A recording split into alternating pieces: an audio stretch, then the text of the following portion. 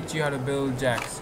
You would want to first start off with the hextech gunblade. So we start, or you can start off with the trinity force, which is better. So I'll start off with this. And 10 potions. Remember, potions can save your life. I'll teach you a combo, and it goes E, Q. You jump on them, you stun them, you wham them, well, you actually attack them brutally. One hit and I just missed. Yeah, man, always running away. Oh boy.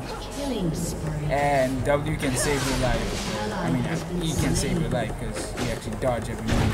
Here's the funny thing about Jaxs, what most people don't know, is that his Q or leap strike can actually save his life. So he can jump onto a minion and, well, it's better than Flash and it works. I'll tell you something about Jaxs. Jaxs is a really well balanced champion. He's both AP and AD, which is attack power and ability power is pretty high.